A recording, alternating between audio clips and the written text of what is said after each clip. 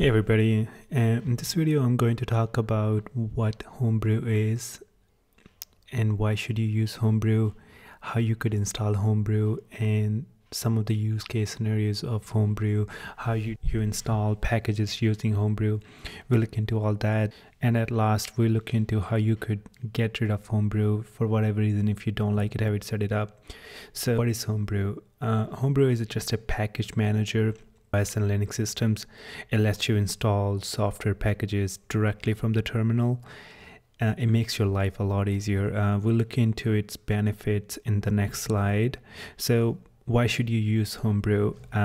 First thing first, it makes installation and management of the packages a lot easier. If you have tons of packages that you want to update it, all you have to do is just brew update and it'll update all the packages for you. You can pretty much install all the packages that you need for development, and it integrates well with the script. Like if you have some sort of automation tasks that requires installation of certain packages, your scripts could do that very well with Homebrew, as long as the Homebrew is installed on that Mac. Apart from this, Homebrew also take care of the dependency packages that you would need. For instance, if you have a package that requires any dependency on certain packages, Homebrew will make sure that all those packages do get installed as well. How to install Homebrew? So this is the command that you just basically run it. I'll share it in the comment below. Once you have that command running, this installation script will take care of everything. It'll download the package from the web and do the installation, and once the installation is completed, you basically just add environment variables. So let's get to our terminal and do the installation. So this is the command we're gonna use. You hit enter there. Since it's gonna install some packages on your computer, so you do need to enter in the password. Once you enter in the password, it has loaded all the scripts, asking for the confirmation if you want to continue this. If you want to continue, just hit enter. This does take a little bit depending on your internet speed. Okay, so the installation is done.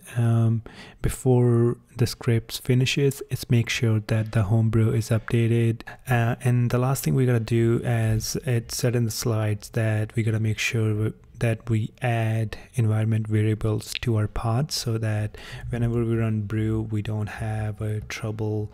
All right, our pod's been added now. So installation is done. Now we'll look into some sort of a use case scenarios of Homebrew. If you just want to do what brew does, you could just run the command brew help.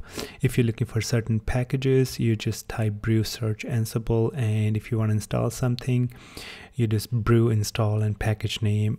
If you want to install something, brew uninstall Ansible.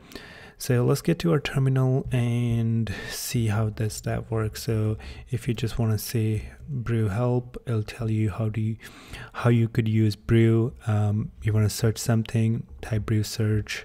Looking to install a package, put in the package name.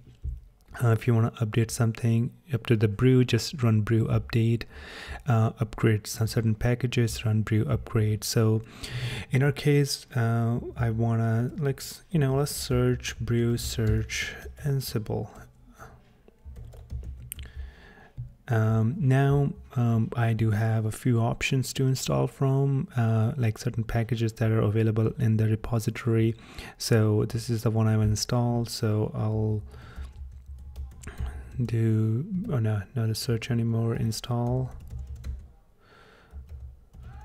already. So this will download Ansible for me from its Brew's repository, and make sure, like as I mentioned before, it kind of takes care of all the dependencies that a package would need. In our case, in Ansible's case, it needed Pike's parser, CFFI, OpenSSL, all those packages that are required along with Ansible are being downloaded and installed as well. So this is going to take a little bit, and I'll come back once this is completed. Just a correction, when I previously said I was downloading and installing, Back then it was just downloading.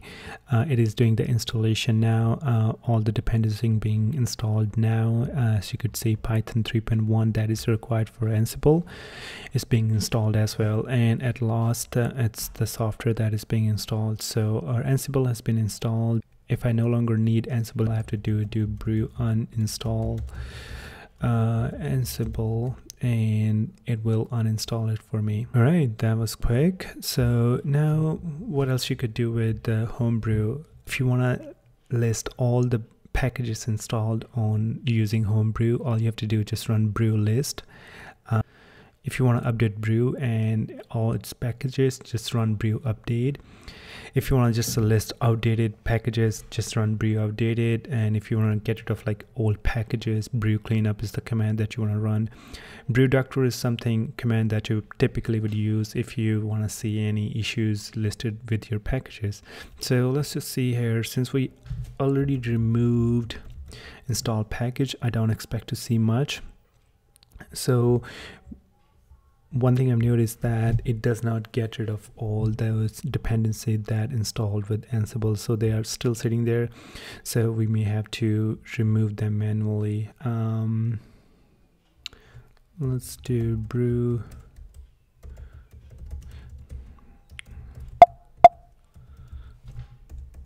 Alrighty, so I'm gonna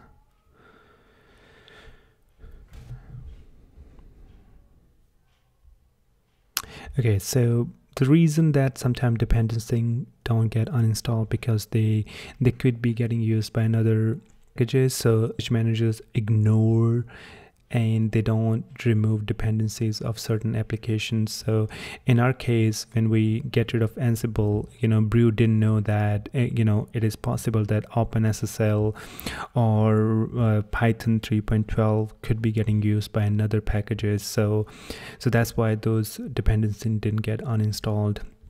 So if I want to list outdated packages, I'll have to do just run brew outdated. Nothing's outdated, so brew doctor to see any issues with my packages that are installed. Your system is ready to brew, so there's no issues there. Brew cleanup, this is gonna get rid of any old packages that been sitting there that need to be removed. Brew cleanup would do that, but I don't expect to see much here either. So since we just set it up, brew, this is the reason we're not seeing tons of stuff here. Okay, so the next part is very interesting. If you need to install GUI applications for Mac, you could do that using Homebrew. It uses Cask as an extension, and it also moves your software from apps folder so that whenever it gets installed by Brew, it's working as you would expect. Cask is just an extension of Brew. It's just a Brew's way of kind of categorizing the software that are Mac OS natives or other just development tools. So what we will do, we'll just install Firefox. First I'll do the brew search for Firefox. You would see it in the search that it does get displayed under casks. So casks are basically like I was saying, that they're GUI applications, and it's kind of like some sort of a different repository. It's going to do brew install Firefox. Since it's working, I'll just do a quick search just to make sure Firefox installed on my machine. As you could see, I just did a quick search and the Firefox is not on my system. We'll wait for the installation to finish and you'll see the Firefox would get installed. So Firefox has been installed. As you could see that as installation, I was finishing it up, it did say that it moved the Firefox app to application folders, so that once if I do a search now, I should be able to find Firefox, and there it is. Firefox been installed. Now I just want to quickly tell you a couple of things about Brew. When you're installing GUI applications, if you are looking for some sort of additional info on, even though just kind of like a regular packages, non-GUI packages, you will be able to find information about those just doing Brew info package name. It gives you a bit of an overview of what that package is and everything, and even tells you the home, like where it's kind of pulling in the package from, and the home page of that the GUI application. If I want to visit that home page of that package, in our case is Firefox, I'll have to do brew home Firefox, and the page will get open in your particular browser. In my case it's Google Chrome. Open up the Firefox home page for me. There will be scenarios where, you know, some of the apps that you want to install may not be available in Brew's repository. And in those kind of scenarios, you would have to kind of add the repository and then do the installation. In my case, I wanted to install Heroku, and which isn't available in Brew's repository. To confirm my claims, I just do brew search Heroku. You'll see nothing will show up. The package isn't showing up in the search. So what we have to do, we have to add brew tab Heroku brew. So whatever the repository you're adding, you just gotta know its name before you add it. So to add it, just do brew tab and repository name, and whatever the packages available in that repository will be available to us now. So if I do search for Heroku now, the package would show up. And when you do